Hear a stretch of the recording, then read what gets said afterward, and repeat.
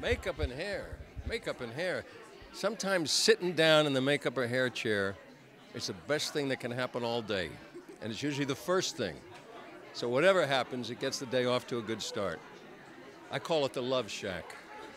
Only because, you know, you're not getting beat up, you're not getting shot. You might get blood or get some prosthetics or whatever, but applied with the most deft hands and precise application, and 99.9% of the times, warmth.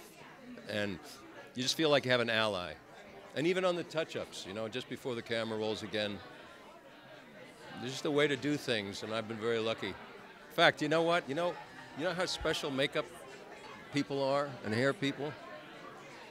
I discovered this in my very first movie, The Idol Maker. Marv Westmore Jr. was our key makeup artist, who comes from the fabulous Westmore family, the huge Hollywood family of makeup artists. And Marv was our key man, and he did something that would not have occurred to anybody else. He gave me more eyebrows. So when that happened, I said, Marv, what the hell are you doing? These things have been following me around my whole life. He said, oh, it'll be good. He was right. But then he took them off.